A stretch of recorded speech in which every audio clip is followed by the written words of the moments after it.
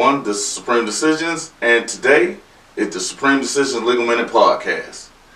I haven't been on here for a while, but hope you guys are forgiving me on that. But what I want to talk about today is due process. Due process is something that we are expecting to receive whenever we become involved with the legal system. Now, what I want to talk about today in the context of due process is going to be the standards and how they may be lowered in the presence of overwhelming video and photography evidence and guilt.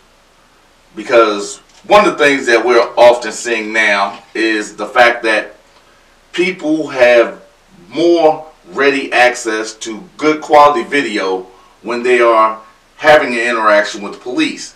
And we know more than 76% of video does not come from police whenever we're talking about court interactions. Now, in this context, we're going to talk about or debate about the constitutionality of due process protections when it comes to these videos.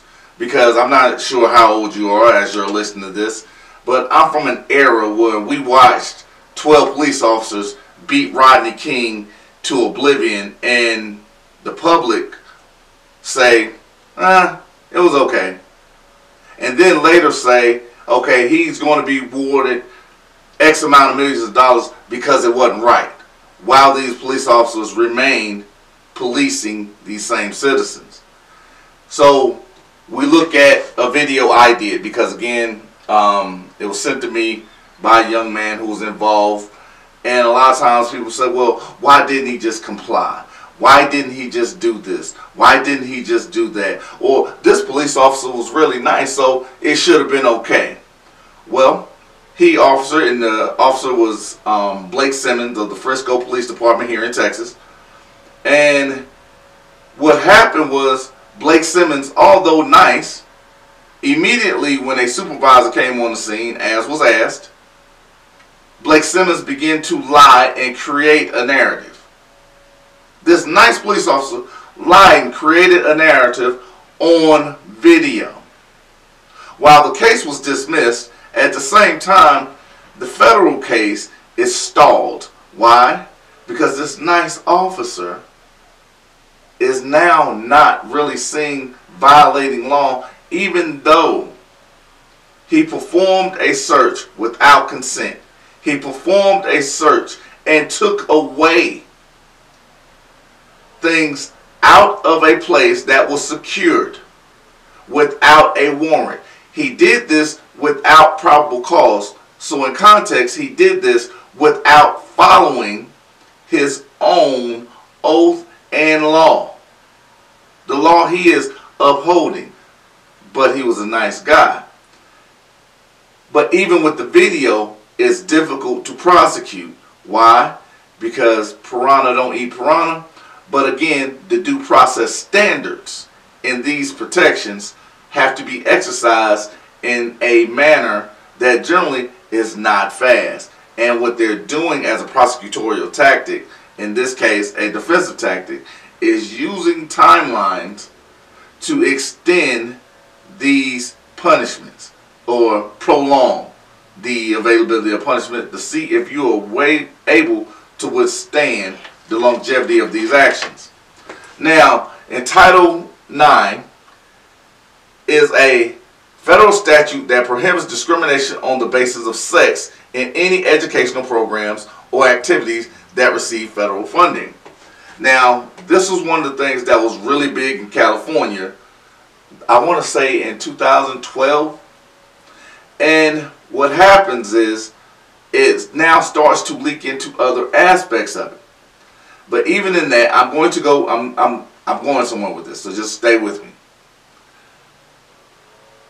In Doe v. Ohio State University, federal and state governments may not deprive any person of life, liberty, or property without due process of law. Now, procedural due process requires that a person subjected to deprivation by the government receive notice and an opportunity to be heard, both of which been defined in detail by the Supreme Court. And we know this because the Supreme Court exhibits the law of the land. And even Matthews v. Eldridge discusses the requirements of constitutionality, sufficient opportunity to be heard. And in Mullane v. Central Hanover Bank and Trust, and it discusses the requirements of constitutionality of sufficient notice. Because remember, due process requires notice and an opportunity to be heard. And it's been done in detail by the Supreme Court. Matthews v. Eldridge, Mullane v. Central Hanover Bank and Trust. Now, when we're talking about the ideas, constitutionally acceptable because visual evidence established the guilt of the accused. Photos and videos are objectively depict guilt in court in its due process analysis. Basically, what we're always told is a picture is worth 1,000 words. A video speaks for itself. But again, perception is king. Because the ideals that one has actually allows for bias to sleep in, allows for prejudice to seep in, and it allows us to shape these ideals, these videos, these pictures, and these words into scopes of our own experiences, our own interactions, our own depictions of what they should and are telling us. And this is why when we're talking about the constitutionality of it, it becomes something because our environment shape our thoughts. It shapes our being and it shapes our perception, which generally means when we're looking at something, it doesn't mean that we all see it in the exact same way.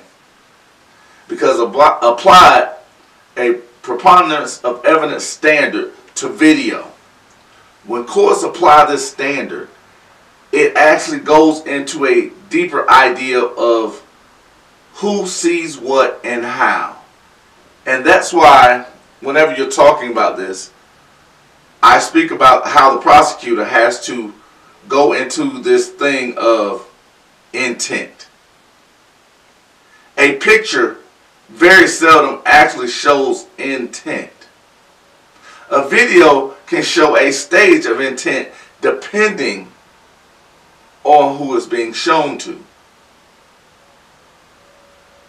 I'm going to say that one more time. A picture has an opportunity to show you intent. A video shows intent depending on who you are showing it to. Because even when we talk about the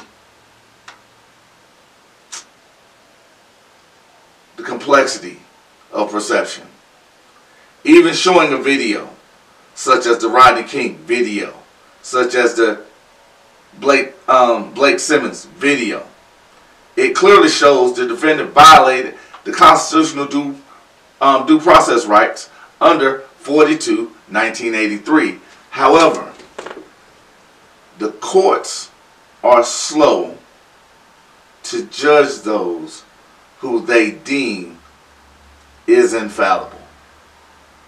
Because I often talk about the thing where we often tell people, well, you should just comply.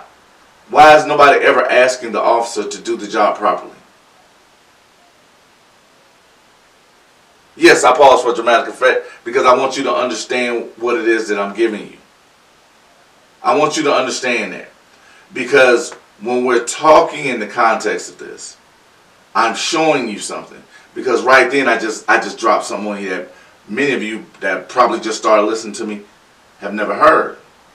Because the reason it's foreign,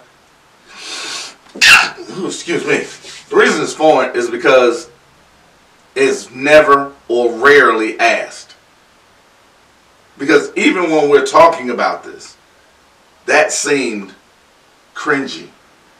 It seemed out of the norm. It seemed in a manner in which you perceive it to be. Yes, again, pause for dramatic effect because I want you to think about it. Because in Section 1983, it creates a private right of action for individuals who are deprived of any rights, privileges, or immunities protected by the Constitution of the United States or federal law by any person acting under the color of state law.